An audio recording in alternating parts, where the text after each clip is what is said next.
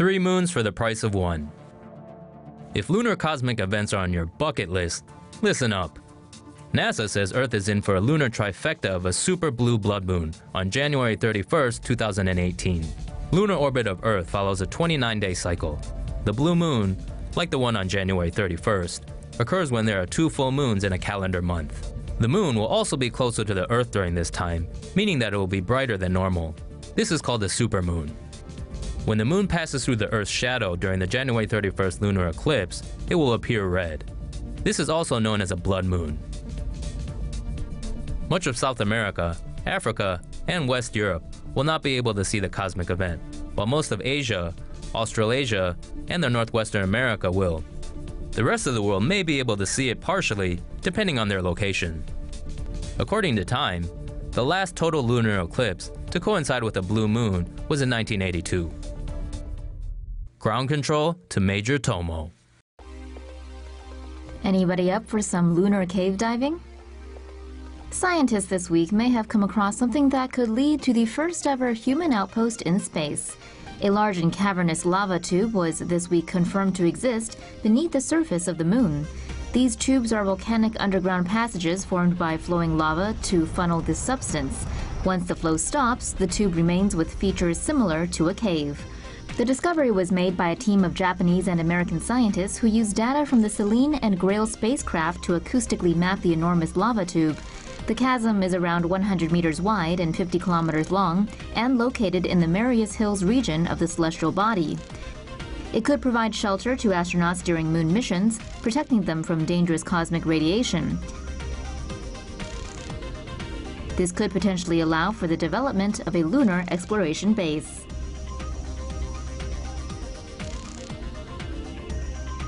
And that moon base, Homo sapiens, could very well lead to a human colony. The US and Russia are going to build an epic space base. The Deep Space Gateway. That may sound like some sort of science fiction fantasy, but it could soon be science reality. NASA and Russia's space agency Roscosmos has signed an agreement to work on a new space station near the moon.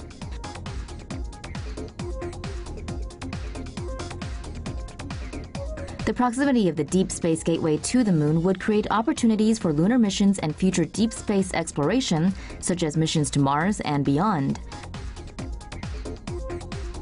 Space agencies from Japan, Europe, and Canada are also interested in working on the project that is currently at the conceptual stage of design.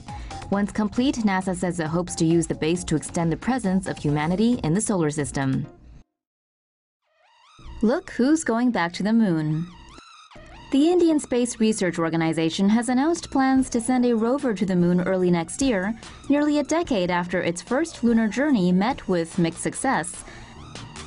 The spacecraft for India's Chandrayaan-2 moon mission is comprised of an orbiter, a lander, and a rover, which will first slingshot around Earth before going into lunar orbit.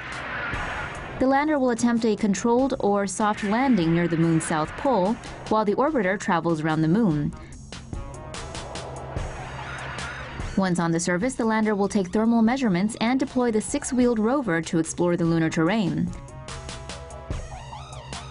Among the things the mission will pay close attention to are abrasive particles known as lunar dust, which pose a significant challenge to human colonization of the moon. The Chandrayaan-2 will be carried into space by the GSLV Mark II rocket and is scheduled to launch from an island in the Bay of Bengal in March 2018. India will carry out the final testing phase for the spacecraft in the coming weeks. The program's budget for the mission is relatively small, at only $93 million.